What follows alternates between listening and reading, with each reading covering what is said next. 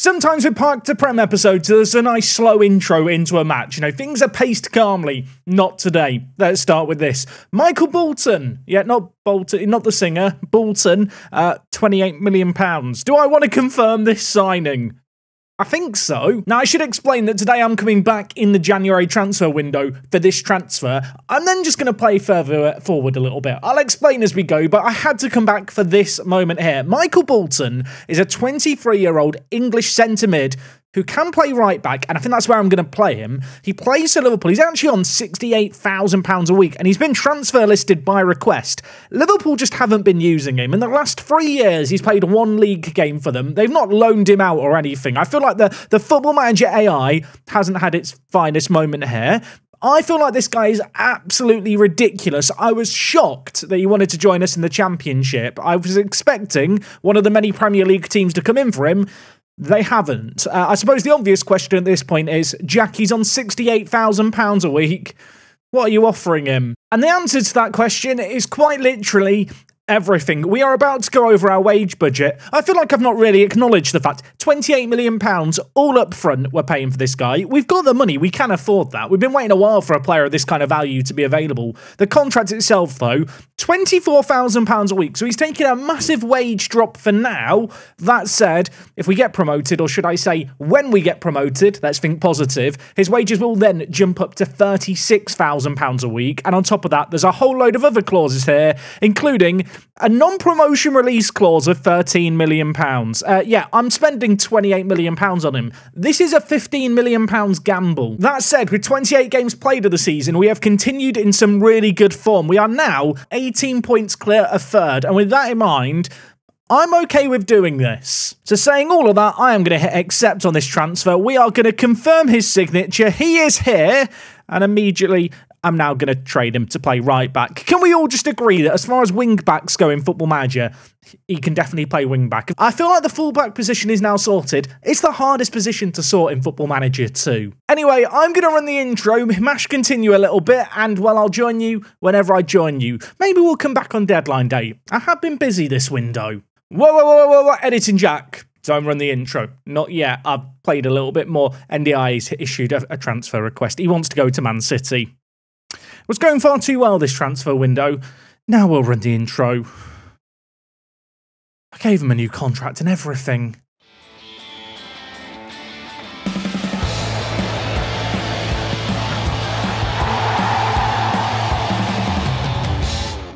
Yes, folks, how is it going? Welcome back to Park to Prem. Today, it's episode 69. Today, everything's yellow. You know what that means. No, Coldplay aren't playing a gig. No, it's deadline day. That's why everything's yellow today. It's the 31st of January, I think. It's the 2nd of February. This is a really smooth intro, isn't it? Now, since last episode, I've played 12 matches, and the honest answer is I don't know what match we're actually going to do today. We're just going to go with the flow, go with the vibes. We will talk about results first, and as you can see here, it's been really blooming good. Of course, last episode, we ended things with a win against Burnley. We beat Luton 3-0. That result was massive. In fact, Luton right now, you can see, still sits second in the league. So to beat them like we did felt absolutely incredible. Miyazawa got us off to an absolute flyer, back post header inside the first 20 minutes. Luton then went down a man, and from the resulting free kick, we managed to get another goal. It was Roger Rojas in the wide area, turn-in provider Riviere with the finish. And on this,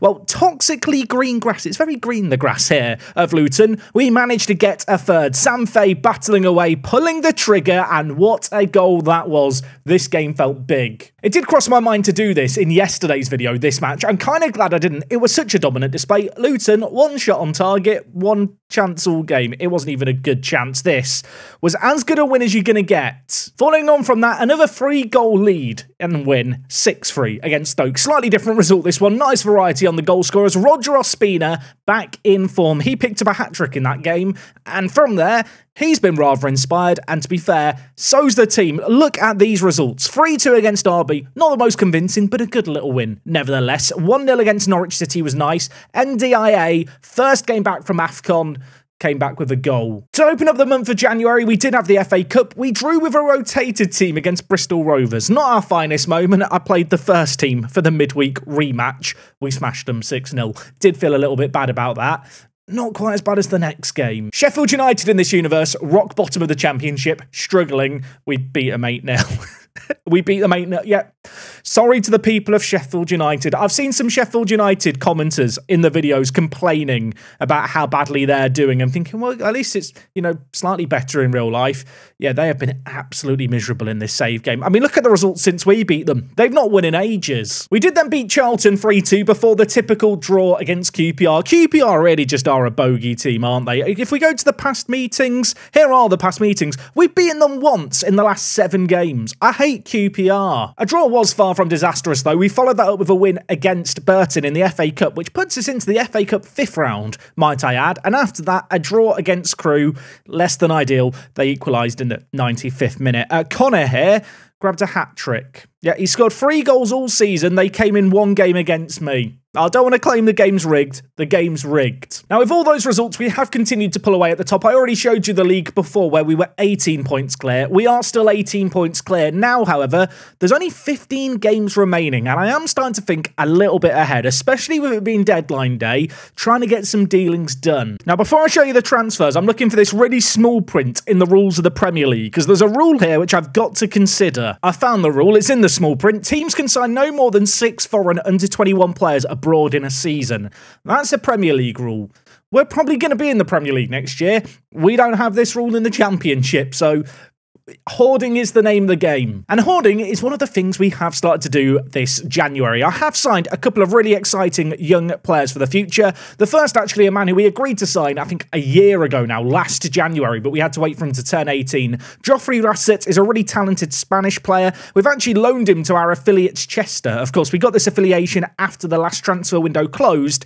This month, I've sent them a fair few of our players. In fact, when you look at some of their best players, I want to claim they're at ours. I mean, Liam Holt, bloody good. Very, very good player, Liam Holt. Nala Diallo, another product of our academy, who I've not really talked about. I feel like he can definitely do a job in League 2. And Colm Stair is the 4th player I've loaned to Chester. I kind of wish I had a really big, exciting goal scorer to send them, but I don't. Right now, they're in 17th. So I'm going to hope with 4 players gifted to them in January, they're going to do okay. There's a couple of other youngsters that I've signed that I've decided to pick up and then not loan out. The first is Hitoshi Nakamachi, Japanese international, defensive mid, centre mid, all-round good guy. Loads of potential in the eyes of our staff. We picked him up for £1.3 million. We will see how he gets on. Aaron Quinn is just a goalkeeper with a little bit of potential about him that my scouts like the look of. Picked him up, really, because he was only going to cost me £32,000. It's not really much of a risk, given our current financial situation, so he has joined us. And there are 2 more players I've signed who aren't joining us until a little bit later. The first is Cabazas. This guy is an Ecuadorian centre-back who I really like the look of. 17 years old. He will join us in the summer when he turns 18. And another player who I really like the look of, Rennie Hansen, Danish under-21 international, 18 years old, agreed that he would not join us till the summer, just so he can continue his development over playing for OB. And, I mean, when you look at his ability, he is really bloody good. Super consistent player, love the determination, great off the ball and work rate. Excited to have him join us eventually. He kind of reminds me of a baby Sam Fay. I don't know if that's a weird analogy. They've kind of got similar polygons. So alongside all those signings that we made, we have also transferred some players out. The vast majority of these, to be honest, are loans. In fact, if we just highlight things here, you can see all the players that have left us this window. You might remember Martinez. We discussed selling him at the end of last episode. The right-back has left to return to South America, a player who I feel like with Bolton's arrival especially, just was never going to get any first-team football for us. Elsewhere, Mamadou Dia has joined Portsmouth. This guy was a good squad player at centre-back, but truth be told, he never really shone as a championship player. We've made some good money on him, though. And the last of the players we've sold permanently, Glenn Pooley. If you start thinking, who's this guy? He's a youth player whose contract I wasn't going to renew. Ross County offered him a pre-contract. He agreed to that, and given the fact we have a bit of a history with Ross County and them signing our players, I just said they could have him for £500 now, and they agreed. So alongside those permanent departures, a couple of players have headed out on loan. Klaus Jaeger is one of those. The German centre mid wasn't getting enough minutes with us, decided his kind of development would be better served by moving out on loan. Hopefully he gets some good football at Livingston. This one might be a little bit of a surprise, but Ricardo Sanchez hasn't been playing much this year. He was unhappy about that, wanting to leave the club. In the end, Rotherham offered to loan him, a team who are going well in League One. So far he's joined them. He's played pretty blooming well. Hoping he is going to put himself in the shop window. Realistically, with promotion looking likely, he's not going to be good enough in the Premier League. So just trying to bolster his value a little bit by getting him some regular football. And alongside all the other players that we've loaned out, another man who's leaving us to go on loan is Isaac Warren. I am concerned about this one. I was really looking to get him a move where he'd get regular first-team football as a goalkeeper. Of course, he played a little bit for us in League One. I looked at Torquay, I looked at their starting goalkeeper and thought, you know what? This is actually a really, really good match because Isaac Warren is better than their current goalkeeper, significantly so, I'd like to think. At least when you look at the polygon. As a goalkeeper, I think he's better. He'll get the regular minutes he needs. Their goalkeeper is currently listed as a backup. So far, they've not played Isaac in a game. A little bit concerned about this one because he was already getting regular minutes without under 21s and under 18s. I'm hoping Torquay are going to see the light and start to play him. To be fair, he didn't join them that long ago. So we'll hold fire. Might end up being not the most productive a loan spell. So a little bit concerned about that. Now, as has already been mentioned, today is deadline day, and the reason I'm coming back today is because there's actually quite a lot going on. First and foremost, we have some unhappy campers. NDIA, I already mentioned it pre-intro, he has issued a transfer request. He wants to go to Man City. They've bid over £40 million. I've rejected it. He was not happy about that. Nick Lloyd-Jones, our backup left-back, keeps having offers made for him by Cardiff, and he wants to go play for Cardiff. I want them to offer him a little bit more money, but that is a concern. If the right offer comes in, I might be willing to let him go, because I have already got someone lined up as a potential replacement. And elsewhere, Stuart Masters, our backup centre-mid, he's unhappy. I rejected a bid from Stoke for him. Gasperi's unhappy. Yeah, I know, another one. I rejected a bid from Wolves for him. I really don't want to let him go. And last but not least, Colke wants to leave the club. I told him if we got a bid of £8 million, I'd sell him. I was kind of thinking no one would bid that. Teams have bid that. I've rejected it. He's really pissed off. There's loads of Premier League teams lined up. We might be about to lose Colke. I don't love it. What I would say is at 20 years old, he might have already fulfilled his current kind of potential. And with that in mind, maybe he's not going to get better. Maybe I should sell him while his stocks are high.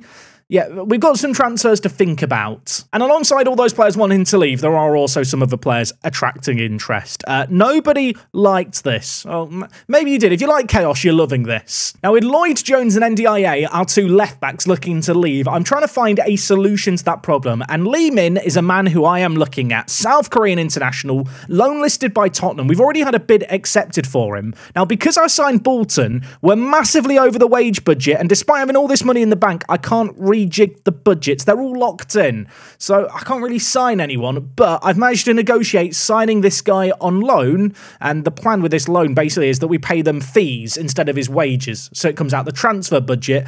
I have agreed as part of this deal a potential kind of optional future transfer of £14 million. This guy's 20. He's a wonder kid. I'm not going to try and compare him to NDIA because frankly, NDIA is just better. But if he is going to ultimately force a move to Man City, Lee Min for £14 million doesn't seem like the worst replacement to me. As I've already kind of mentioned, I'm not sure what match we're doing today. I feel like for now, we're just going to buckle up, get into deadline day and see what it throws at us, and then we'll throw in a game. It might be the game against Bournemouth. Given how the league is looking, it does look like one of those years where league games are kind of going to be not so significant. To be in the 5th round of the FA Cup, given how well we're playing, I don't want to say it too loudly, I'd like to go on a little bit of a run. Brighton, though, our opposition in that competition, are 9th in the Premier League. Realise I didn't mention it already. Of course, I've signed Bolton. You might be thinking, Jack, but your top assister, Miyazawa, what does that mean for him? He's kind of a good bench option, I guess. I say that. He's actually a really good defensive midfielder as well. There is a world in which he could replace João Victor, although, I don't know, we always knew with Miyazawa he was a bit of a stopgap option. His performances have been amazing. What I will say, in defence of my recent moves, Michael Bolton does already have a goal and an assist in 2 games from right back. I'm not going to claim it already. The £28 million looks well spent. Maybe. It's a massive gamble. I basically spent half our bank balance on one player, and he's a right back. But given how well NDIA's done at left back contributing for us, I thought if we cloned NDIA, how good would we be? The answer, I'm hoping, is going to be good enough to get promoted. I am conscious of the fact that we're already maybe 15 minutes into this video. I feel like today is going to be a slightly different episode. I know there's some people who leave comments saying, why do you talk so much? I feel like Football Manager is about 20% matches, 80% everything else. I forgot how many percent went into 100 there for a moment. Please ignore. Lee Min's bid's been accepted, so that's really good. You can actually see the terms of this loan here, by the way. £50,000 a month, no wage contribution because of the lack of wage budget. Option to sign him for 14 million. I feel like that could actually be a really, really good deal. But yes, just circling back to the other point, I feel like with these kind of videos, especially when there's been a long time in terms of matches between episodes, I need to catch you all up, then talk about the transfers. January has been busy for us as well. I feel like it could continue in that vein as Leipzig make a bid for NDIA. They've offered £35 million and then £1 million per league appearance for up to 10 games. Reject. Oxford have made a loan bid for Lee Min. Don't do it, Oxford. Don't hurt me. How mad is it, by the way, to have the luxury as a championship club to be rejecting £40 million bids? I feel like, given our current league position, I can kind of approach this as if we're a Premier League club. And given the fact I'm now trying to prepare for the Premier League, I have to try and keep my best players. Of course, just playing in the Premier League, you get like £80 million in TV money. Given our current wage structure and the way everything's set up here, we're going to make so much money in that first season. It's not like I need to sell players to generate funds right now. Now, can you remember Alvin Stromborg, young Swedish player? We signed him last year without a work permit for £3 million. I have actually been giving him some games lately. With Dia leaving the club, he's stepped up to be our kind of backup centre-back. There is some interest in him for transfer. We signed him for £3 million. A lot of you scolded me for that. I'm kind of looking at him feeling like his potential might be good, but I'm not sure how much he's going to be able to fulfill it. I'm going to remove him from the loan list, and instead, I'm going to try and sell him for some money. Apparently, Alvin wouldn't be happy with an asking price of £5 million. What would he be happy with? 4.3. I'm going to offer him out for unspecified. We'll see if we get any nibbles. We don't really need to sell him right now, but I just feel like if I don't sell him now, I probably won't get any bids for him anytime soon. One man who I did discuss the possibility of selling was Zito. I feel like with the abundance of attacking talent that we brought in, he was really a luxury signing on a free transfer on the last deadline day, actually. Given his really high value, I would love to try and cash in on him. Sadly, I don't think there's any interest in him, which is a bit annoying because he's unhappy and wants to leave because he isn't playing enough. I kind of want to get rid of him. I mean, we'll offer him out. We might as well try. And if we do secure the signing of Lehman, I think I will then move on Nick Lloyd-Jones. It's one of those transfers where I kind of need this deal to go through first. A little bit concerned now with Oxford making a bid. Maybe the fact I've only offered this guy squad player status is going to mean he doesn't join us. 13 hours remaining. No news. I'm just being asked about NDI. I'm not talking to the press about this. 12 hours remaining. 12 NDIA make a bid. Taratti set to join us. I know, well exciting signing this one. Yeah, he's a coach. I've signed a new coach. He's a bloody good coach, though. Look how well-rounded he is. Completely glossing over, by the way, the fact that NDIA had another bid for him made by Leipzig. I think this is the exact same offer they made before. No. Oh, I'll tell you what, everyone loved this. Lee Min has agreed to sign for us over Oxford. I want to believe he liked the idea of potentially signing for us permanently. I love the look of this guy. His physicals are great. Not the best offensive fullback, but his kind of raw physicals are great. His mentals are really solid. Defensively, maybe could be a little bit better, but the bloke's 20. Also, this has made me laugh slightly. Tenerife have just sold Sergio for £2.6 million. You might remember this guy. We sold him to Tenerife for £5.25 million. They've sold him for half that. Suddenly, that is looking like a really good sale. To be honest, when I sold him, there was a few of you out there who said I was an idiot. I'm looking at him. I really don't feel like he's that good. If I'm not mistaken, there was a sell-on clause. I think I sold it for a small amount of money, thinking that we'd never make profit on him. So it looks like a good bit of business by us there. I love this. I'm well excited about Lee Min signing for us. Then I see Man City make Endai offer. You know things are serious because I'm saying his name correctly. Granderson, who's one of our younger players, is just going out on loan. He's not very good. His contract's up at the end of the year. Not going to be renewing it. Nottingham Forest have signed this guy, Carlos Monges. I was looking at signing this guy because he looked quite good. Didn't want to join me, sadly. I'm doing everything in my power, by the way, to avoid clicking on this Man City thing, but it is the last inbox item. We have to click on it here. They've made a bid, potentially worth 39 million. It's not a good deal, is it? It's just not a good deal. How about this, Man City? I want £25 million. No, you know what? I want £35 million now and £25 million in 6 months and a potential profit sell-on. And I want him loaned back for the year. How does that sound? They've actually counter-negotiated. £20 million now, $50 million in the summer. I mean, we're a long way apart here, aren't we? They've locked in a deal worth $48 million. I'm going to reject it. I could be crazy. I could live to regret it. I just feel like he's better than that. I feel like I could sell him in a year for $100 million. And don't forget, he only just signed a new deal. If he doesn't get promoted with us, he gets, to leave for $5 million. If he does get promoted with us, we've got him signed for another 3 years till 2038. I want this guy to become a legend of this club. I don't need to sell him. Although with Lee Min now joining us, and we are going to register him, Lloyd Jones, I'm now kind of happy to sell. We signed him last January for $1.2 million as a squad player. He's not been very good as a squad player. I'll offer him out for $2.2 million. I think Cardiff did bid around that, although they did it with lots of instalment and clausey bits. I'll hope that they can maybe afford that. Apparently Gwyn is unhappy after a row with me. I don't know who this bloke is. Okay, he's a player from our academy in the under-21s. I did know who he was. I have noticed. He's had a fight with me and now he's getting offered contracts by teams in Jamaica. He's never going to be good enough for us. It's fine. Zito didn't have any bids made for him. Stromberg didn't have any bids made for him either, despite the fact there were some teams apparently maybe interested. At the moment, he is a good little squad player for us, so I don't mind keeping hold of him. I don't feel like we're going to necessarily miss out on a chance to sell him by not selling him now. Obviously, we signed him for $3 million. His valuation is decent. He's done fine as a backup emergency championship centre-back. He can do a job for the rest of the season. Leipzig make a bid for NDIA. This is worse than the offer they made before. Do they understand how negotiations work? I don't think they do. Very interested to know down in the comments. Also, let me know you got to this point in the video. How much would you sell Musa for if you're in my situation? Or do you view him a bit like I do, where he's somewhat unsellable because of the scarcity of fullbacks in Football Manager?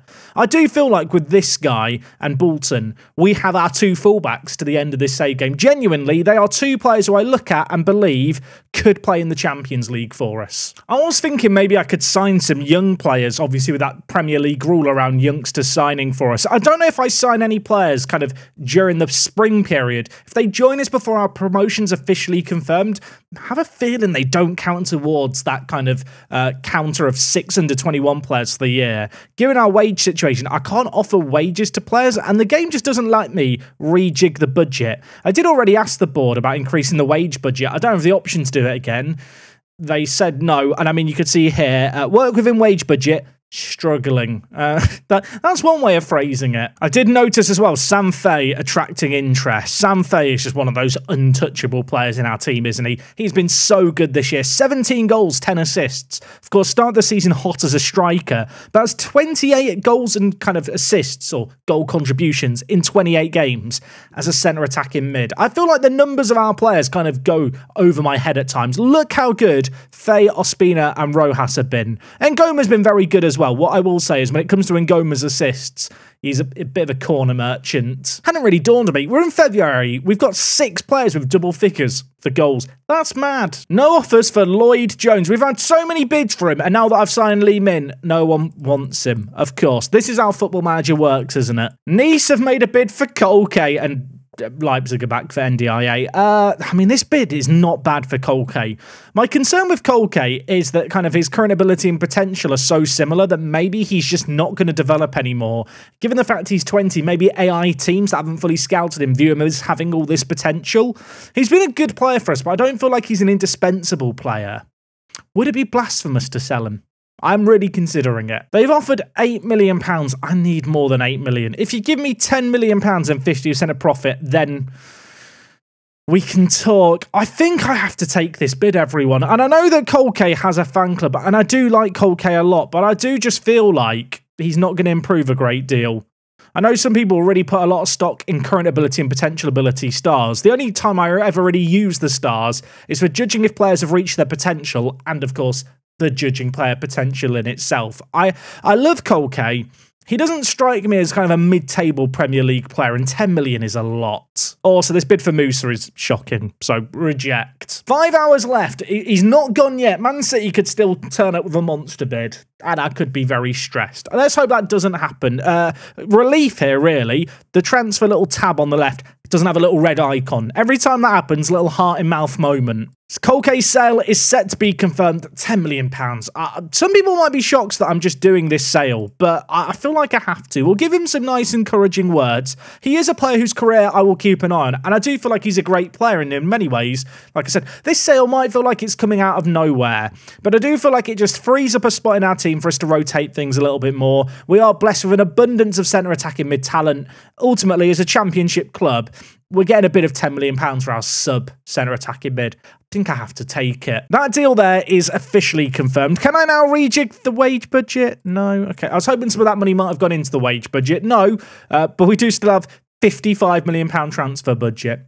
Of course we do. I am just having a little look at players that might be interested in joining us that are available. There's a Real Madrid wing-back. That always gets me excited. Now that I'm seeing his attributes, much less excited. Juan Daniel Martez, it just sounds like a great player, doesn't he? I mean, he's got great jumping reach, insane heading. He is a very, very good centre-back, but he's no better than Gasperi. João Miranda apparently might be interested in joining us. £40 million for this guy. He's a right mid. I don't even play with right mids, but he's really, really good.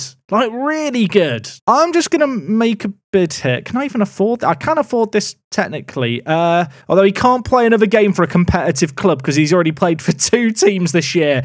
Always read the small print. I kind of want to sign this guy just to see how much his wage demands would be. They signed him for 4.6 million. I was about to buy him for 40 million. That would have been a scam. Of all the players I've got scouted, there's a guy called Wesley Gomez here who's 19. I mean, he does look very, very good, doesn't he? Wesley. Is he better than Kolke? Probably not. He's not as quick. I mean, when you look at it like that, if I sign this guy for 90 to 5.4 million, that would be a good bit of business, right? He's 19. What I will say is when I look at this screen here, his potential kind of rating is kind of where his current ability is, so he might not even get that much better. Bit confused as well. How do we have a scout report on him on this screen, but when I click on him, I don't have one? I assume there's a really obvious logical explanation for that. I just don't understand. I'm going to make a bid and see how much I might have to pay for him. I've negotiated a deal of 3.4 million for him. I feel like just Kolke out, Wesley Gomez in would be genius. Obviously, slightly concerned about the potential. Also concerned about the fact, can I even afford his wages? Given the fact we're over our wage budget, our wage kind of amount that we can offer might be really restricted. Although looking at it, doesn't seem like it is. So maybe I can just sign this bloke. He wants a non-promotion release clause. I feel like if I don't get promoted at this point, I'm absolutely screwed. But I'm confident in our ability to get promoted. I'm going to offer him a 50% wage rise upon promotion, but I want a contract extension after promotion of 3 years locked in.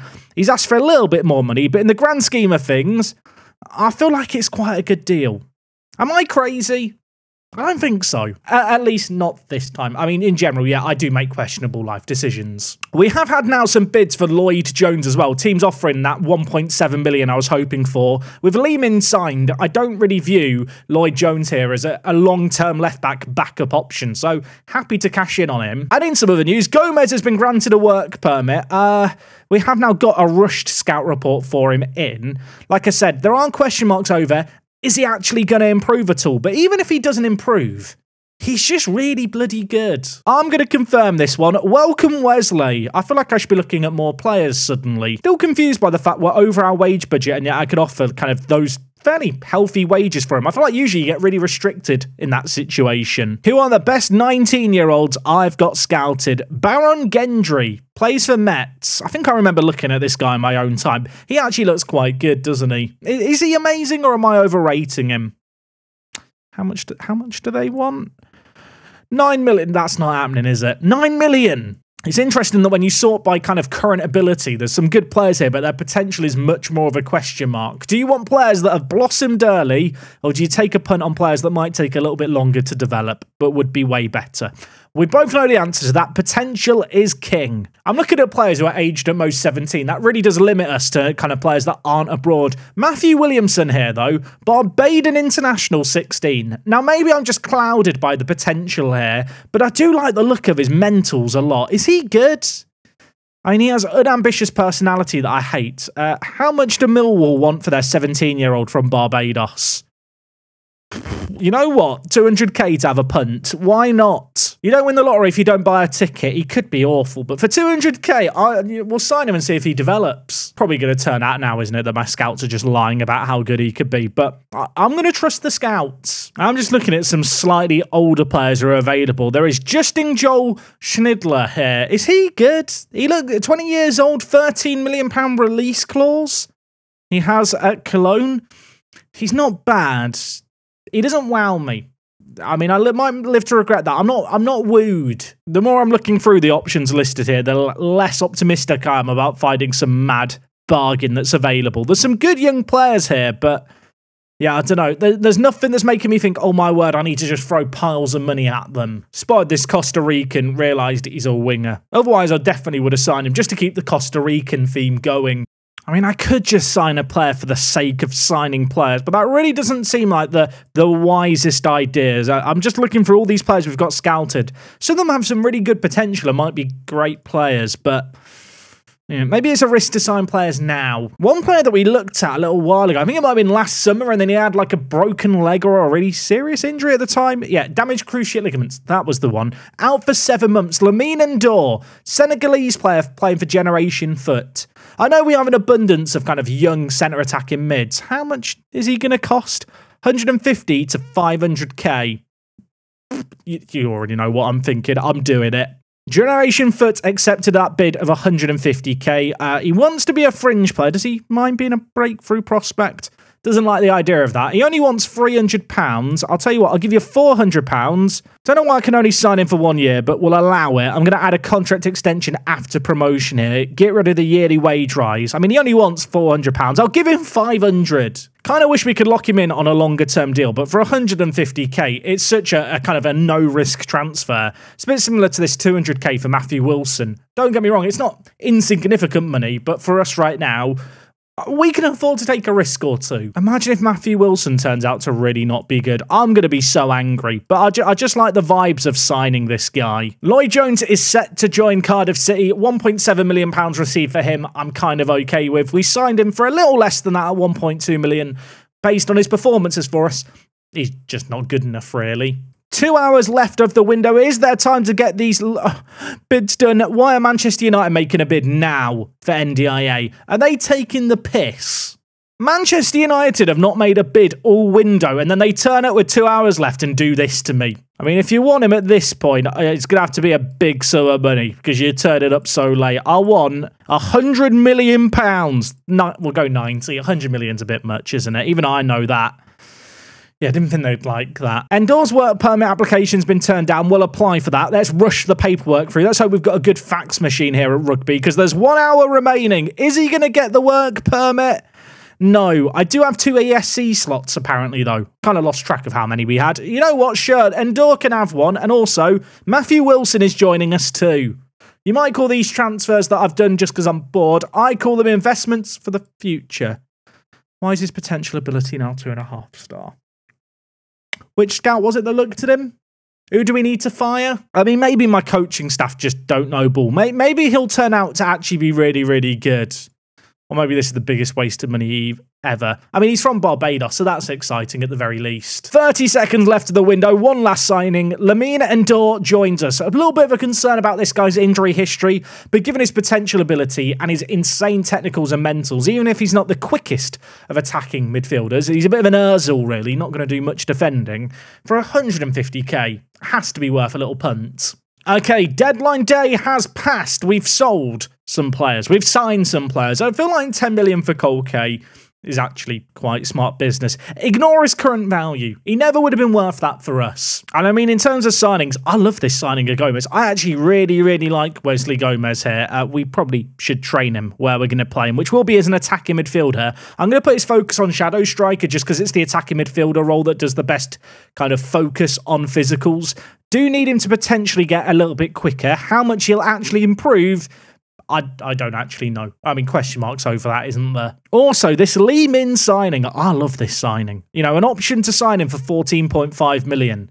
Even if I still have NDIA, I'd be tempted to sign this bloke for that kind of money. He looks mad. Has just dawned on me. Probably should register some players, shouldn't we? Probably should make sure I register the new signings, or we could be in trouble. One thing I'm a little bit concerned about is lack of players who have homegrown in nation. That is something that is somewhat important for English competitions. The good news is we've got a whole host of players who will be homegrown at club and nation over the next few years.